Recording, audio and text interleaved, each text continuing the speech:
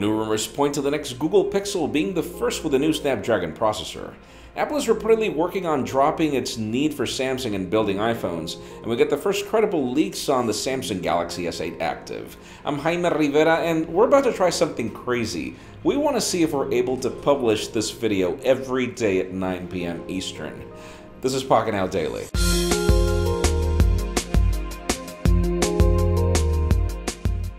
The official news today have to do with the beauty of advertisement, mainly because Apple came up with this commercial of Siri and The Rock, and, well, it's currently taken over the internet, up to the point where it's completely drowned the buzz of Bixby Voice, in addition to Amazon's Alexa and also the Google Assistant. It just proves the beauty of marketing and how certain companies just don't do it right. But anyways, I'm not going to say that this ad is great or not. You can watch it in the description and let us know what you think in the comments.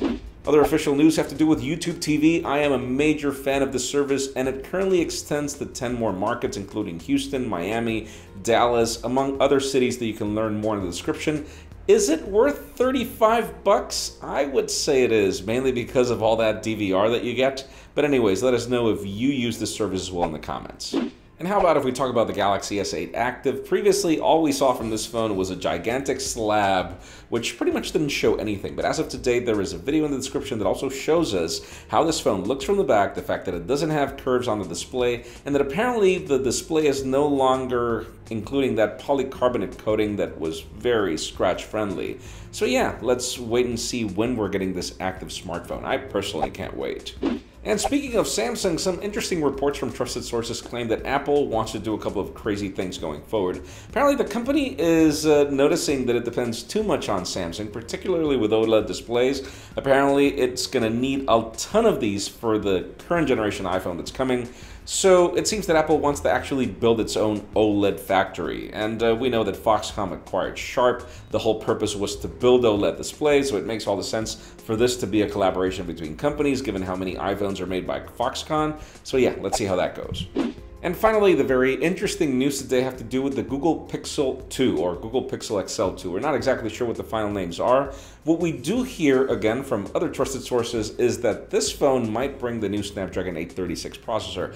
Now, bear in mind, as of before today, we had never heard of this processor. We were already talking about the Snapdragon 845 for next year. So 836, apparently it is 10% faster than the current 835. That could be great, but it leads me to the question today. I mean, would this new processor make you buy the next Google Pixel? Mainly because you're going to have to pony up for a smartphone that's not subsidized.